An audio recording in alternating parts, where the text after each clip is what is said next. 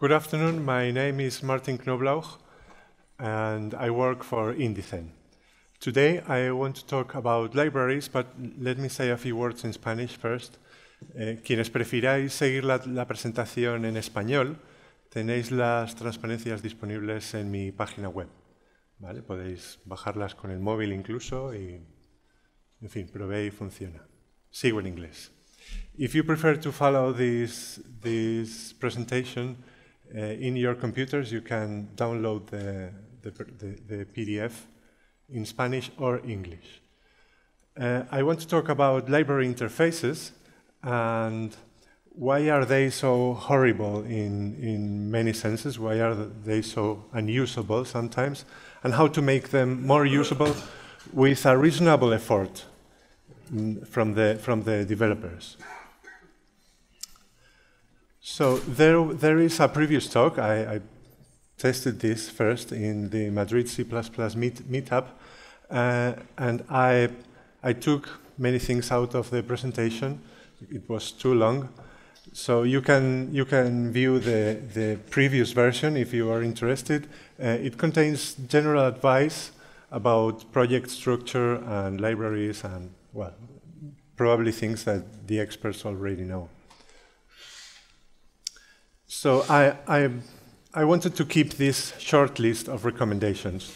Don't use singletons, raise the level of warnings, keep your compilation free of warnings, use const where it proceeds, choose wisely whether passing by value or reference, and consider copylation and move semantics. And this last one changes the two previous ones. So if you don't know about move semantics, read about it because it changes the rules about using const and passing by value or by reference, and it can simplify your code a lot. Use RAII, resource acquisition is initialization, use exceptions, use the guideline support library, read the core guidelines, the core CPP guidelines, which are on the internet. Use units and user-defined literals, choose wisely between pointer, reference, and smart pointer, and consider the problems of binary incompatibility and separated heaps, which motivate this talk, which I'm going to talk about now. So the potential binary incompatibility means that you might build a library using some compiler, some version of the standard, and some specific implementation of classes like string and vector, and then ship it. And if you expose these classes in the interface, your user, your client, might link your library, but his compiler might not have the same string and vector implementation. They might be different. They might have a different layout in memory, bit by bit. And that's a huge problem. Also, in Windows, sometimes, depending on how you link your library and how your client links the library with the program, the heaps might be separated so that whatever is new in one side cannot be deleted in the other side. It must be deleted on the same side where it was new. And these problems can have subtle forms. You can make mistakes without clearly doing a new and a delete on the other side. You might pass a string by reference, and the other side might modify that string, and modifying a string might require an allocation. So bad things can happen. What happens with a lot of good C++ features that we like to use? So a good solution is to have all the sources, recompile everything every time in your compiler, and everything is okay, that's great. Or at least, if your library provider is ready to compile the library in every specific version of the compilers, including future versions, and ship them and give them to you, you can manage that. And you can use Conan to manage all those dependencies, and that's great.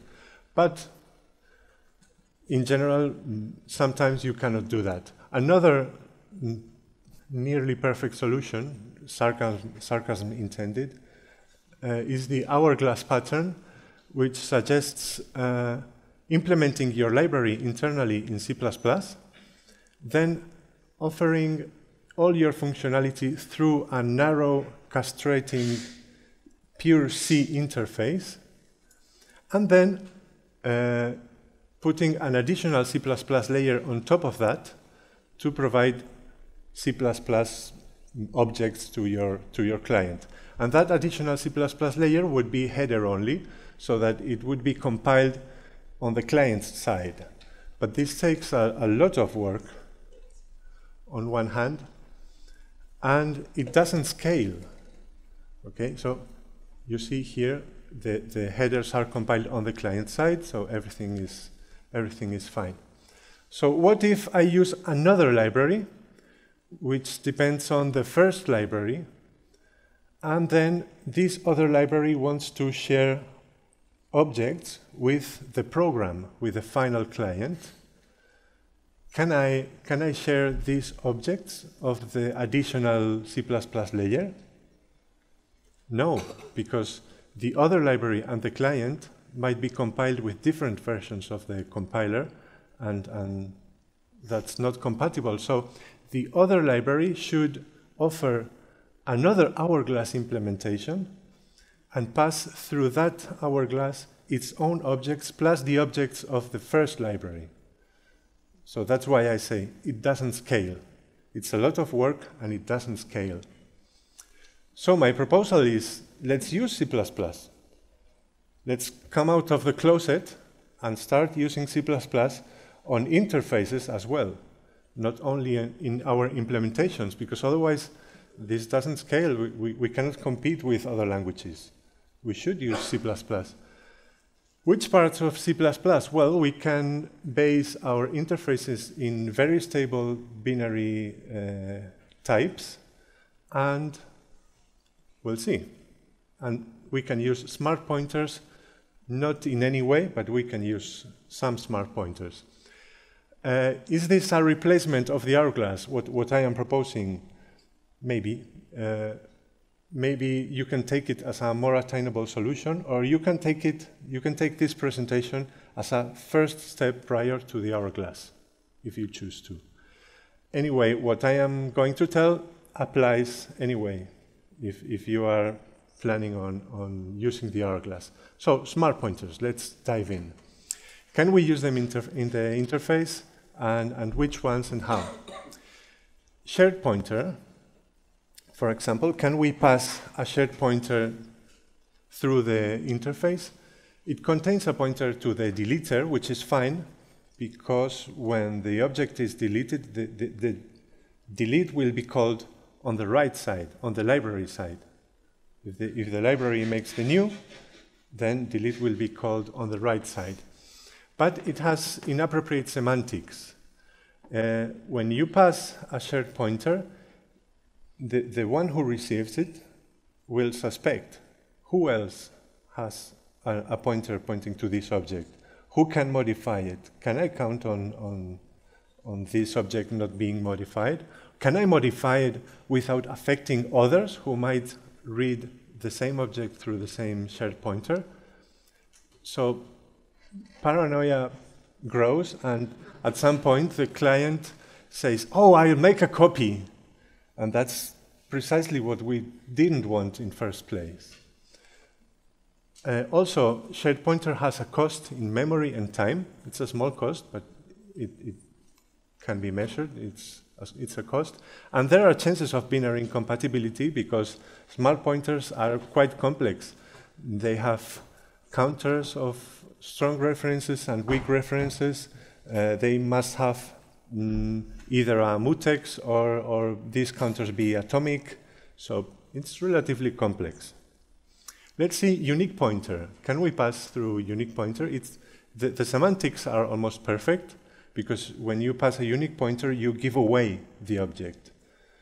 If you pass a unique pointer, the one who receives it might delete the object immediately.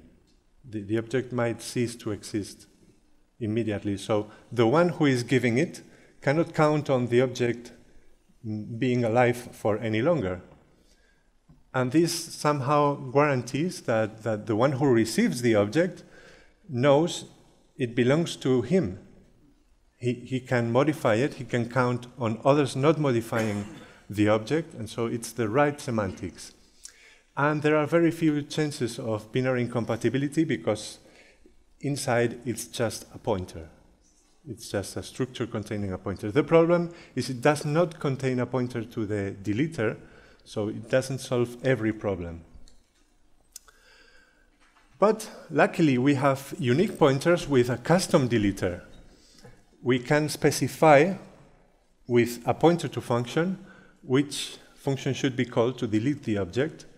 So the cost is reasonable. We pass a structure or a class with 2 pointers inside, which has very few chances of binary incompatibility as well. Alignment is the same for the 2 pointers. There probably will be no gap between them. So the cost is reasonable, and the only drawback is that the syntax is a bit tricky. That thing up there might seem strange for those who are not used to pointers to functions, but it's not so bad. And we have syntax sugar. We can type def the type of deleter. This first type def would be a declaration of a function without the type def. With the type def, it declares a type of function, the type of function that deletes things. And the second type def defines the type of unique pointer that I want to use, a unique pointer that points to a thing and contains a pointer to a deleter. Easy. So this would be a function in the library, creating an object, creating a thing, and returning it for the client. It would construct one of these unique pointers, call new to create the object, and in the deleter, I would put this lambda, which is a function that receives a thing and just deletes it.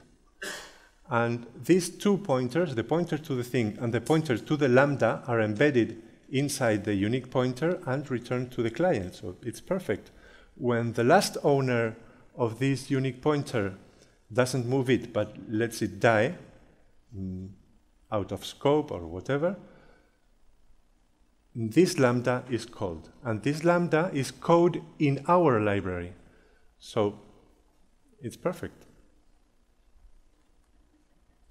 And the other way around, we could create a function in the library to consume a thing.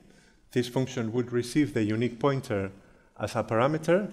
The color should move to pass the unique pointer. And now we can decide whether to store the object, move the unique pointer to somewhere and keep it, or let it be destroyed as p goes out of scope when the function ends. Compatibility. These pointers are not compatible with ordinary unique pointers, and that's good, because it would be a mess. And on the other hand, we can mix pointers to objects created at both sides. The client might create pointers to things on his side, and if he puts the deleter right, he can pass the unique pointers to the library. Here is an example. We create one thing and other thing calling the library. The library creates the 2 objects and returns the unique pointers. And then we create a third thing, another, in the client side, and specify the deleter with a lambda, just as before. Now we can pass one and another to the library, and the library does whatever it has to do. When it ends with these objects, it will call the deleter of one on the library side and the deleter of another right here on the client side. and we would destroy other when going out of scope. Well, variants of this, not C++ variants.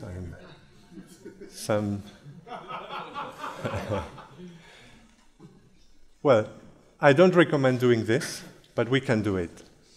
Since we are specifying a pointer to the deleter, we can point to whatever we want. We can customize it. For example, we could return an object which is not allocated dynamically, and the deleter would point to a no operation function like this, and everything would work. Other than we are using a singleton here, which is horrible. We are breaking all the rules, and and the caller might believe that he owns the object, but that unique pointer is pointing to a shared object. Don't use singletons. We can specialize this for arrays with modern C++. We just have to use the square brackets in new and specify the number of elements. And remember, use the square brackets also when calling delete, and everything will be fine. If you use a very old compiler, maybe you cannot specify the square brackets in the unique pointer type. You would need to call get and then the square brackets, and well. And just as we have make unique, we could make our own make cross for these type of pointers, which is very handy.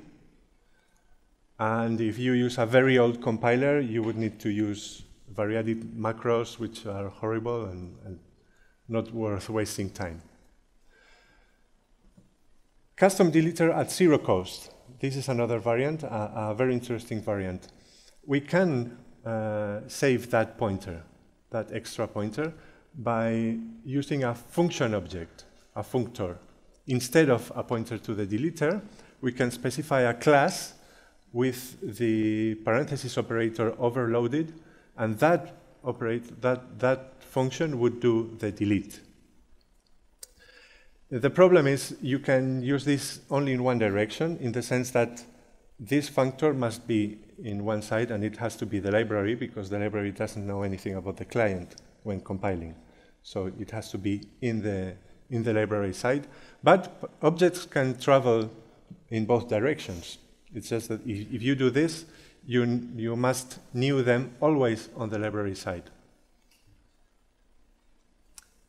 Let's see how we would do this. Let's make a custom deleter for two types, thing and blob, in our library foo.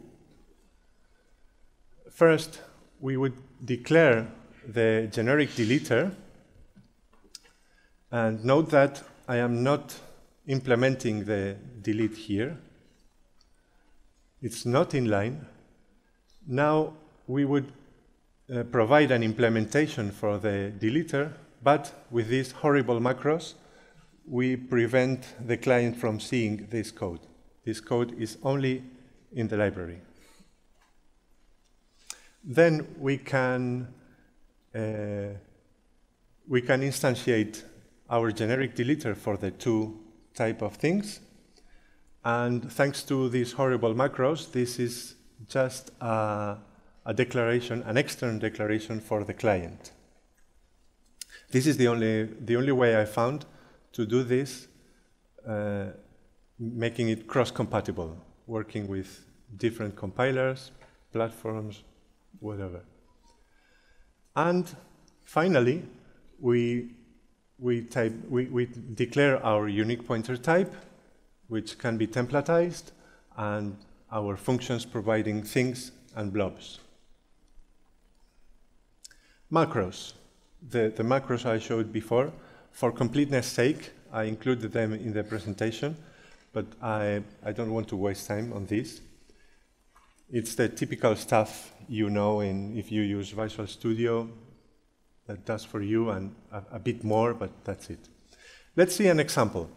This is my first attempt to to create an example class that a library might pass to the client. Okay, it would be a message containing numbers and text. And I include string, vector, etc., macros, and this is our class. The class would contain the vector and the string as data members, and the client will see this declaration. The client's compiler will believe it knows the internal representation of this object, but it will do no harm because the constructors are private, the destructor is private too, and we have the deleter here. We can put it inside the class better than outside. And now the public stuff, we can offer an assignment operator, copy and move assignment. We can offer a swap function. Once the client has the objects, it can call these functions. The problem is creating the objects, creating and destroying the objects. But these we can expose. And here I am defining a couple of types. The unique pointer, of course, and I wish it was a span.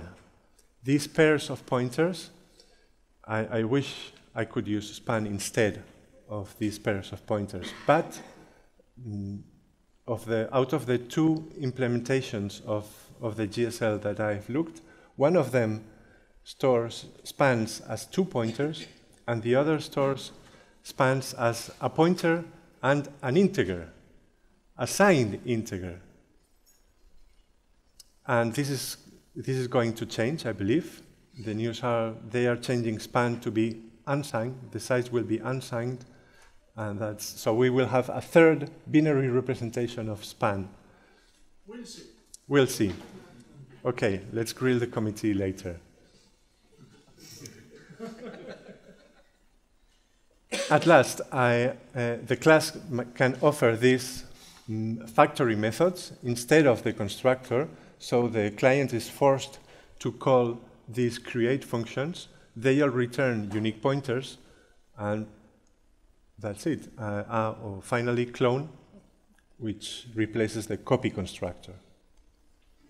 Not nice, but finally, a few accessor methods using const char star for strings and our pair of pointers for the numbers.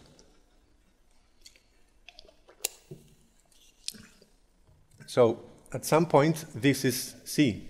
This is as horrible as the thin part of the hourglass, but the lifetime of objects is managed in more user-friendly and, well, many other things. Finally, asymmetric swap exposed for the user, and yet another version of the same thing. The thing is, I always thought, well, I could use the pimple idiom. Do you know the pimple idiom? I could use the pimple idiom, but it would add an extra level of indirection. That's what I thought all the time, so at start I didn't use it. But when I started using the pimple idiom, it turns out that I get a friendlier interface, and this level of indirection does not add. It replaces the other level of indirection. That is, I can declare my new class. This time I don't need to include string and vector, which is much cleaner. Here, inside my class, the only data member is the pimple, the pointer to implementation, which is a unique pointer. I defined a deleter, but in reality, I don't need the deleter because the destructor must be in the CPP, so I don't really need the deleter. Oh, in case you don't know the pimple idiom, the implementation, the thing that is pointed by this unique pointer, is a structure which I only forward declare here. I'm not providing the internals of the structure. And the structure is defined in the CPP file, so that only that file can handle can access the implementation. So I can provide all these nice constructors: move, copy, default, the swap function. Now I don't need to expose my unique pointer type because it's private. So I only need these pairs of pointers, non-const and const. And now I can provide constructors taking the string and the numbers. Again, the numbers with a couple of pointers and the string with a const character.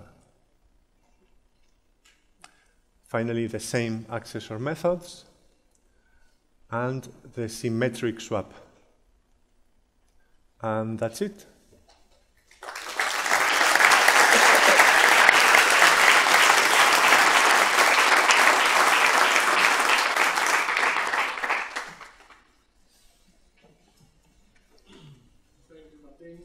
Questions?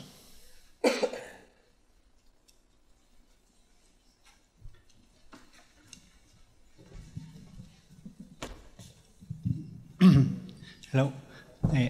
Are you sure that the ABI of unique pointer is compatible with every compiler from now to the future? Because if it isn't compatible, then this breaks out. Completely right. No. No. Well, I don't expect any change. I tried with the last Visual Studio 2019. Unique pointer still has the same size. I wouldn't expect them to change it. I believe they also want their new versions of the compiler to be compatible. So if we had unique pointer and span fixed in terms of ABI, that would be great. True. Oh no, just one more thing. If we don't get them, if we didn't get them standardized in terms of ABI, we could write our own. Imagine writing your own span and unique pointer so that they are more stable than the standard itself. Well, we do not have any ABI problem with span because currently we have no span. Right.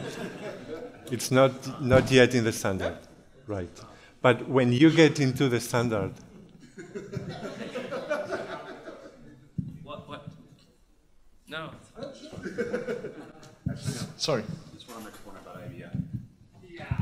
Just want to make a point that the vendors, most specifically Microsoft, goes through tremendous lengths and discussions to keep ABI compatibility as much as they can.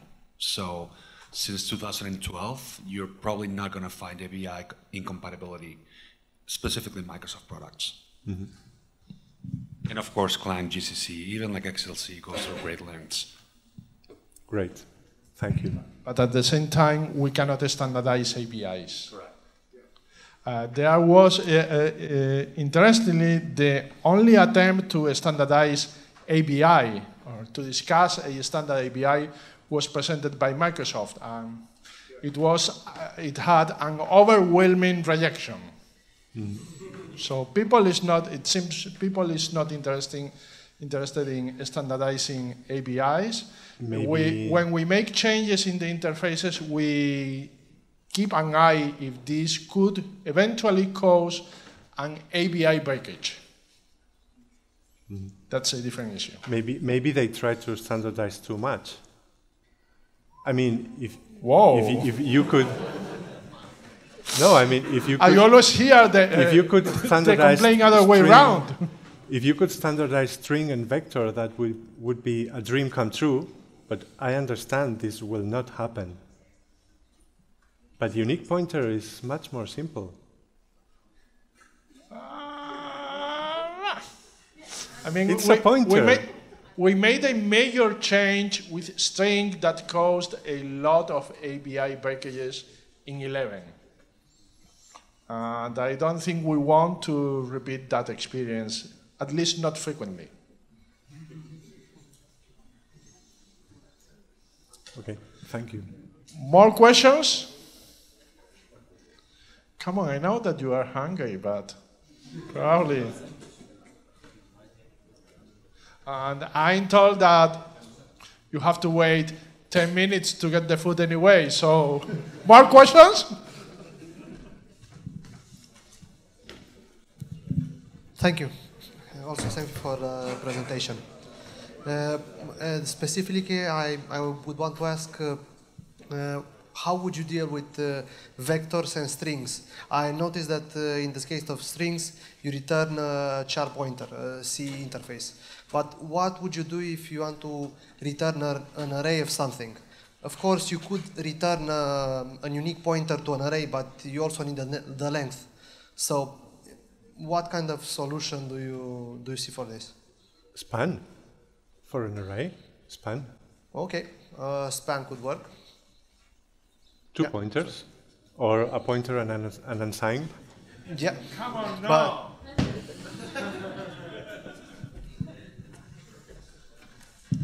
I cannot resist to say something about unsigned because everybody is wrong.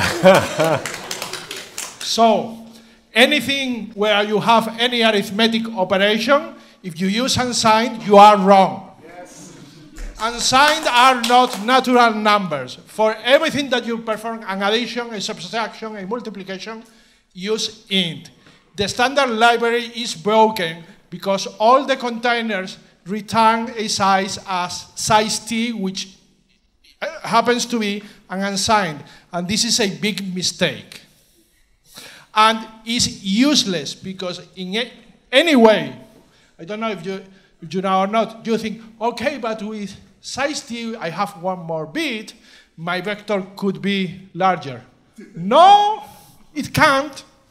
You cannot have a vector whose size is more than half of the representation of your integer type anyway. So you are wrong. I'm sorry. And the standard library is broken. So unsigned is nice when you have a bit pattern and you are performing bitwise operations. Okay. I cannot imagine much more uses than that. And this, we really need to fix this in the standard library. But anytime that you return a size, please return a signed int or a signed long. Well, we are still fighting with that.